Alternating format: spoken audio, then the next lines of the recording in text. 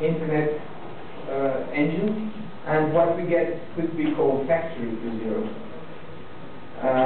which brings new, let's say, industrial, but I think it's more revolution as itself, and new business models.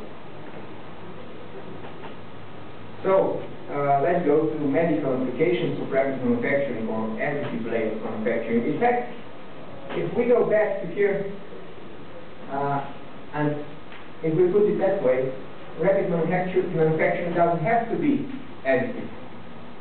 If we make CNC programming automatic process, then it's rapid as well. There's no intervention, it's clicking the print button. And we have industries that are using this kind of approach in dental. But there are many people who would argue about that, additive or not additive, so let's stick to additive now. Medical applications are almost always, or let's say usually, custom made. Production for such cases is one-off.